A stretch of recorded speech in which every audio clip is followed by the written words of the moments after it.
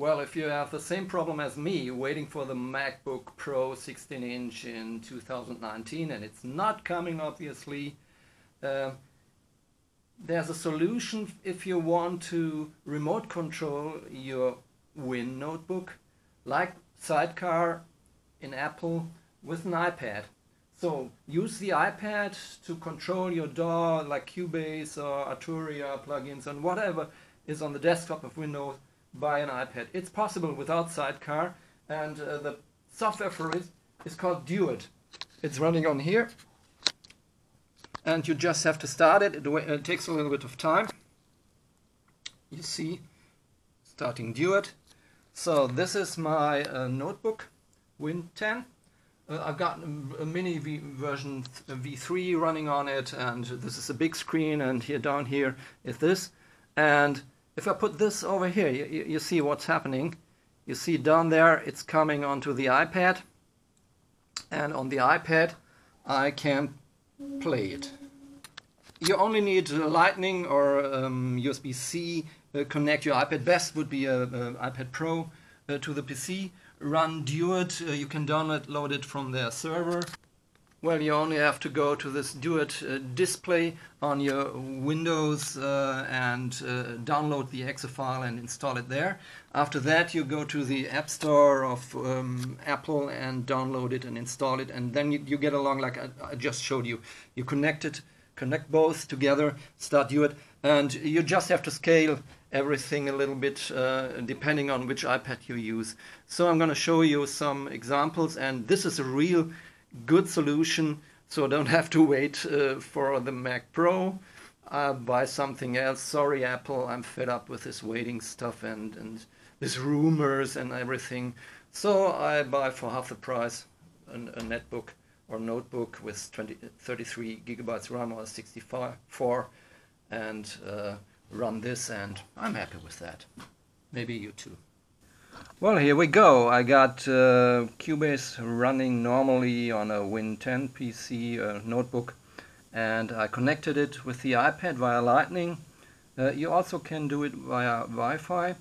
And what we have, it's just a touch screen. You see, I can touch it here, and even the mixer, if I go into the mixer, I can do everything like panning and so on. The only backlash is it's not multi-touch here. So I might play something in here, but I can't play chords or something like that. But in the end, I found it's very nice to take the Apple Pencil and work with that. And if I have sound here, I can go into the touch screen and do everything you can do normally with a touch screen. But well, it's iOS getting into Win. So I can also change the resolution on both and even do this here, or go out of the mixer and start and stop everything and go back, or go here, forth, go in. So it really works out of the box. It's no problem at all, and it's a wonderful remote control. But best would be an iPad Pro. If you have a big iPad, then would be best, because this is a 1024 resolution. You get a better resolution, it's bigger, and you don't have to scale it differently.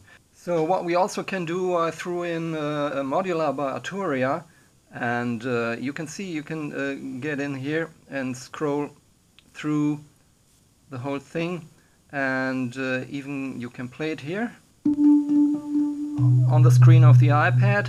And best thing is with this modular, that I can rearrange it here, the different cables somewhere else. I put it here, and so it's no problem at all to manipulate everything here, like also the filters, the envelopes, and everything can be manipulated and go into different programs. You see, this is really great opportunity to cope with these bigger systems on a touch screen. You have, as if you were working with a modular on the iPad, the look and feel is kind of the same, and even the latency is not that bad to get into here. You see it really works quite nicely.